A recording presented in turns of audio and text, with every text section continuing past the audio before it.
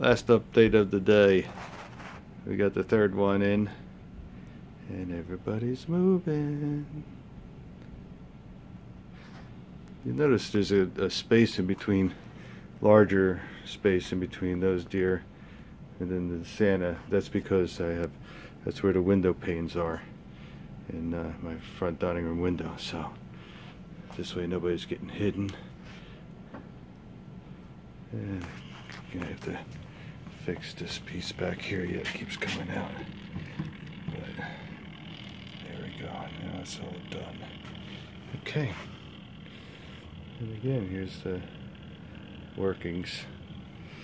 I think it came out pretty darn good, for crying out loud. Pretty much on the cheap. So, one more look on the front.